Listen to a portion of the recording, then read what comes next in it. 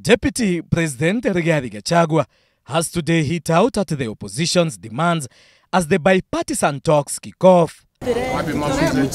Gachagua telling the opposition to forget the reinstatement of IEBC commissioners Juliana Cherera, Justus Nyagaya, Francis Wanderi, and Irene Masit, insisting that 3 of them resigned willingly while 1 was removed legally through a tribunal. The deputy president also rubbished allegations by the opposition leaders that their presidential candidate Raila Odinga was rigged out in last year's race for State House, calling on Odinga to retire from politics. Sisi tukikataa handshake, sio sisi. Sisi ni watu ya kuandikwa kazi. Hawa ndio matajiri wetu hawa. Na ndio wanatuambia vile tutasema. Mimi na president hatuna sauti hii Kenya. Sisi ni wafanyikazi. Mfanyikazi anafanya vile tajiri yake anasema.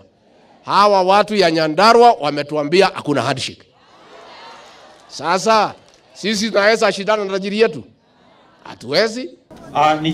On Azimio's demand to be allowed to access IEBC electronic voter transmission data servers, Gachagua said the president is not aware where the said servers are located. The deputy president was speaking at Ndiara Primary School in Kipipiri constituency in Nyandarua County, where he offered relief food and household items to residents affected by the recent heavy rains and hailstorms that also destroyed houses and crops. At the same time, KOTU Secretary General Francis Atwoli, while speaking at a funeral ceremony at Mirere Village in Matungu constituency, Kakamega County, has called on the Azimio leadership to accept defeat and move on. Tulishindwa, itatupatia nafasi ya kufanya kazi zingine. Because hata kuimba kunataka akili. Hata hiyo safa kufunguliwa na sisi ndio tulikuwa na safa.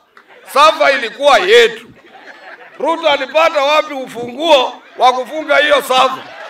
The KOTU Secretary General says the bipartisan teams should put aside the hard stance for the sake of peace in the country. Na pia nataka kuapili kwa bipartisan team ambao wanataka kuleta amani. Wawache kuweka kwenda kwa vikwazo vingi. They should narrow down on important issues of bringing about peace. Na wamaliza haraka. John Makuba, K24 TV.